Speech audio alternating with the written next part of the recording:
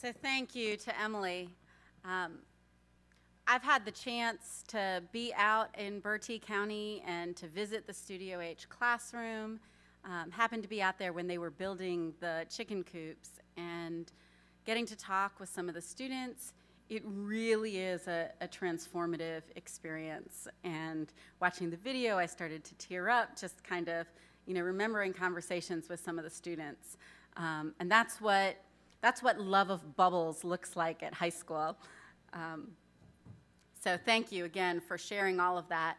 And going back to Emily's takeaway messages, I really hope that we don't watch that and then say, yeah, but my community is different. We couldn't do that. And I think you're right that it's not about saying let's replicate what's happening there, but let's take inspiration from the kind of STEM education that's happening there. Now it is my pleasure to welcome North Carolina Superintendent of Public Instruction, June Atkinson.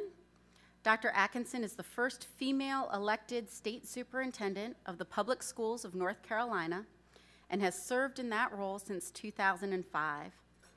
Dr. Atkinson understands the importance of improving teaching and learning, creating environments that encourage student success, and graduating every student ready.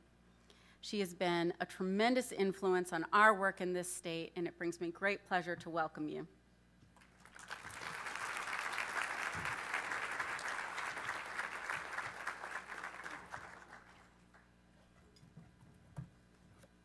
Well, good afternoon to all of you. What a joy it was to hear Emily's presentation, and I think of Studio H, and I'm thinking, what does H stand for?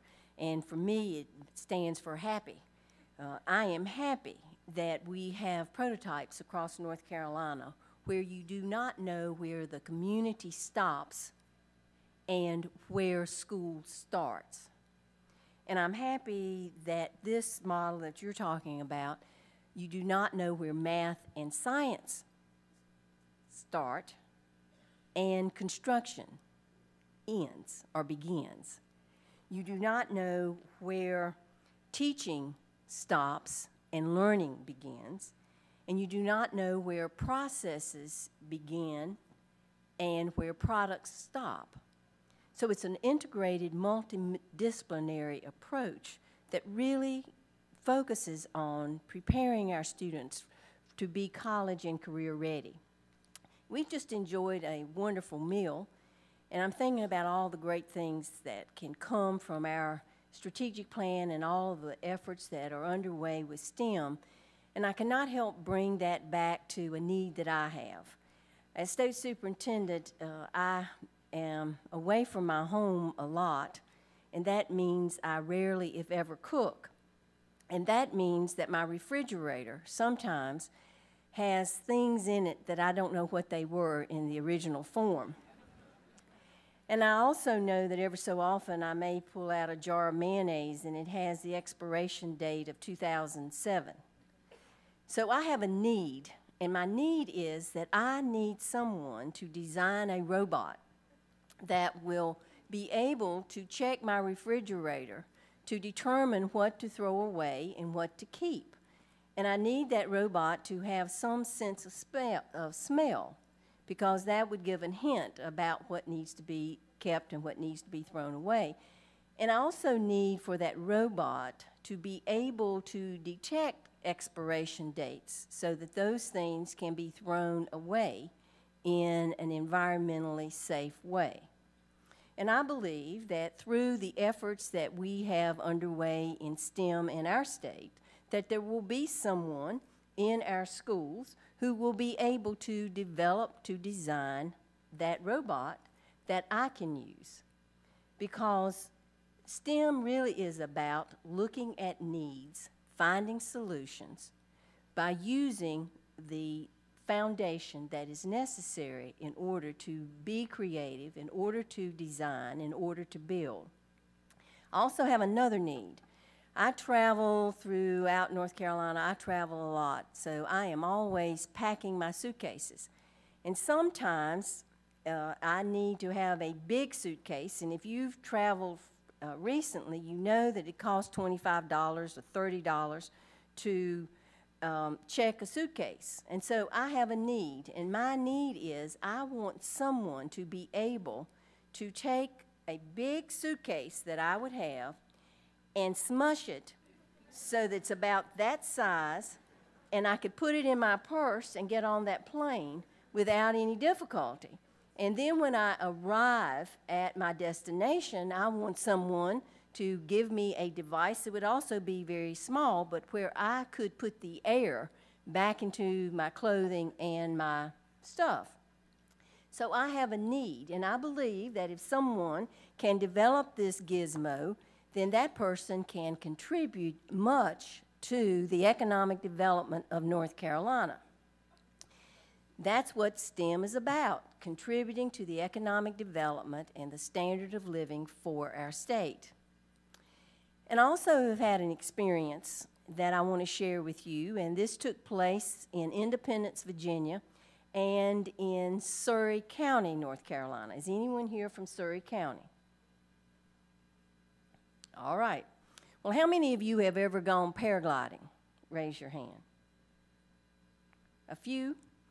Well, about 10 to 15 years ago, my husband-to-be had this great idea that we would go to Independence, Virginia, and learn how to paraglide. And after I tell you this story, you may wonder why I ever married him. But I did. But anyway, we went to Independence, Virginia to learn how to paraglide, and we had an instructor, and I was one of 5 people in that class. And so with paragliding, you have this oblong, like a parachute, and then you have this harness, and what you're supposed to do is to go to a really big, tall mountain and run and jump off. And then the paraglider is to help you get to the ground, and you can just sort of sail around. Well, we went to Independence, Virginia, and there was no air. There was no wind. But being a good instructor, the instructor says, well, let's go to another place. Well, let's go to a farm in Surry County. And at that farm, what I can do is that I can teach you the fundamentals of landing. And so we went to this farm, and there was this long sloping hill, and next to this long sloping hill was a barbed wire fence. So we all get to the top of the hill, and the 4 guys in my class went running down the hill, and they got a little lift of about 4 feet, and then they would land. Well, it was my turn. I start running down that hill, and I fall. And then when I pick myself up, my paraglider is turned to the right rather than going straight, and the wind gets underneath my paraglider, and I go up and miss the barbed wire fence about 3 feet. And then I keep going to the height of a 10-story building. And I am flying high, and I look down, and I see the cows in the field and the barn, and it was so quiet. For a moment, it was one of the most serene places that I'd ever been, until I realized I had no idea how to land. And all of a sudden, I heard my instructor say, "June, can you hear me?" And I said, "Yes." And he says, "Listen very carefully as I tell you how to land." And so I did everything he told me to do, and I had a perfect landing. And I was so relieved. I wasn't hurt. I was still alive. And so in a moment of thanksgiving, I fall to my hands and feet, and that was my only injury. I had briars all in my hands because I'd fallen into a briar patch. So what does this have to do with STEM? Well, just as the wind lifted me higher and higher, I believe that the approach that you heard Emily talk about is a way to get wind beneath the sails of our students so that they can soar and so that they can have a great landing when it comes to be prepared for the world that they are going to face. that they will be prepared to design, to build, to create, to solve problems, and to think critically about all of the issues that we will face as a state, as a nation, and as a world.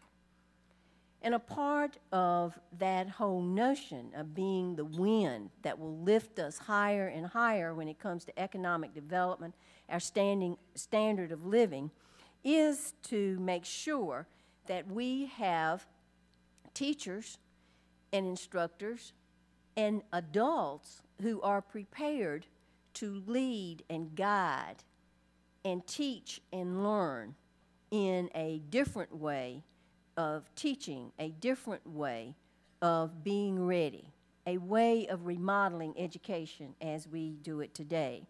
So today I am delighted to introduce to you the initial cohort of interns for the NC STEP. How many of you know what NC STEP stands for? Raise your hand. I know where the New Schools Project people are sitting and some of the people who are a part of this initiative. NC STEM stands for NC STEM Teacher Education Program. And this program, over the next 5 years, will train almost 200 individuals from STEM careers to become STEM teachers in our schools. And we are excited about this because this is yet another way that we can go about remodeling public education in North Carolina. And so today I have the privilege of introducing to you the first group of students, of students and people who will be a part of NC STEP. And what I'd like for us to do, as you see their names, is to give them a 3-clap salute. So let's roll the names. We have from Caldwell Early College High School, we have Lisa Evans, and please stand. Lisa Evans, Jennifer Kirby, James Casanas. How did I do with that? Thank you. Jill Perry and Bethany Starms. Let's give them a 3-clap salute. All right, let's go to Wayne School of Engineering. Melissa Abbott, Joan Anderson, Andrea Blunt, Tiffany Robinson. A 3-clap salute. Next, we have Cross Creek Early College High School. We have Tamika Carter, Natioa Hassan. How did I do with that? And Kevin O'Connell. Will you please stand for a 3-clap salute? We also have from Hillside New Tech High School, Gabriel Mack, Anthony Pierce, David St. Clair. Are we related? That's my maiden name. And Jennifer Whittington. Let's give them a 3-clap salute. And now let's show our enthusiasm about NC STEP by giving all of them a round of applause.